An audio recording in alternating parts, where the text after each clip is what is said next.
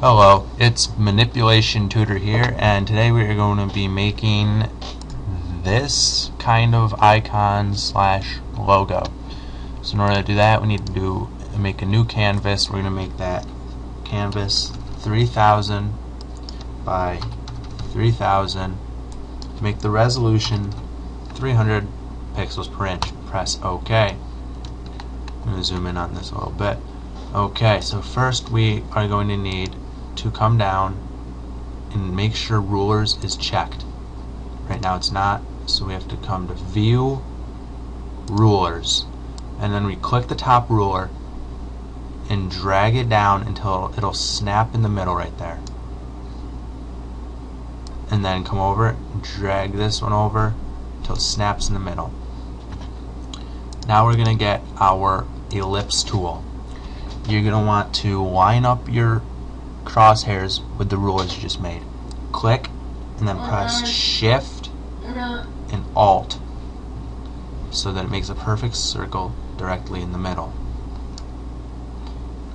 Sorry about that. You have to make sure you let go of your mouse button before you let go of the Shift and Alt. Then you kind of come over to Stroke and press No Stroke and fill with whatever color you're going to use. I'm going to use this yellow. Okay, now that you have made the yellow circle, we are going to duplicate with the Control J. And now we want to change the fill for that to just plain white. And I have no clue why my screen is flickering.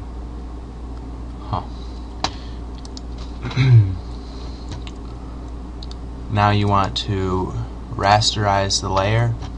Get your selection tool, the elliptical marquee, start in the middle, click and drag it out a little bit, press Shift and then Alt and drag it until you get just a thin line, not too thin, not too thick, and then press Backspace. Then deselect with Control D, make a new layer. Actually, I believe the Eclipse tool automatically makes a new layer. So now we're going to make one more ellipse and then press Shift Alt and we're right about there. Make sure there's no stroke and the fill is white. Okay. Now we are going to want to add a layer style to these. You want to go to Inner Shadow, blend mode at normal, the color at E8, E8, E8, opacity 100, angle 120, use global light, distance of 21, choke of 0, size of 21, normal contour, uncheck anti-aliased, 0 noise. Check gradient overlay, blend mode normal, uncheck dither, 100% opacity, gradient of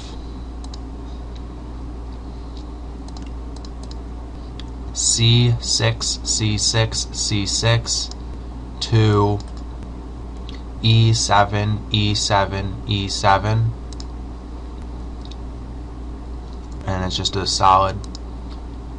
Uncheck reverse, style linear, align with layer, 90-degree angle, 100% scale, and a drop shadow with multiply, black is the color, opacity of 75%, an angle of 120, use global light, distance of 21, spread of 0, size of 83, contour is normal, uncheck anti-aliased, and 0 noise, and press OK.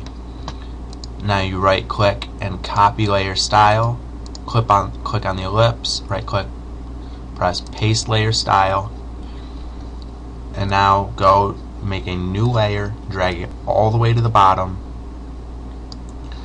and you want your foreground color to be just about white, maybe a little bit more. I have F6, F6, F6. And your background color is a little bit darker.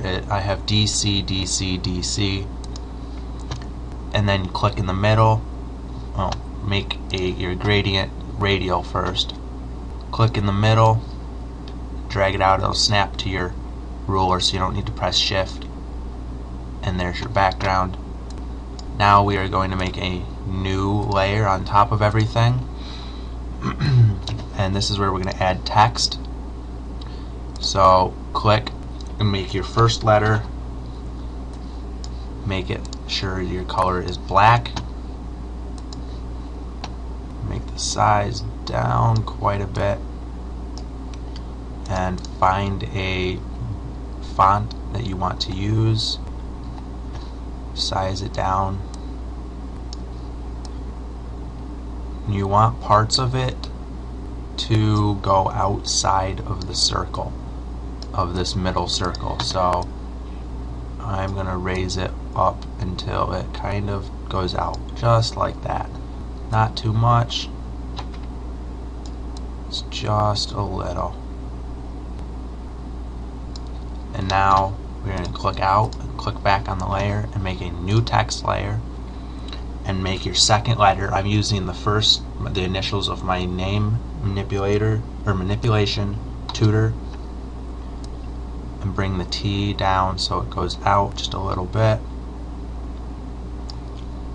And we're not going to have that skull in here this time. You can just add any picture as long as it's all completely black and white, because what you're going to do is you're going to select the black and paste it into a mask. So you want to click on your ellipse, push the mask button, then push Control and click on your first text, and then Shift F5 and black, then press Control and click on the T for the next text, press Shift F5 and black, and then you can make these layers invisible and deselect.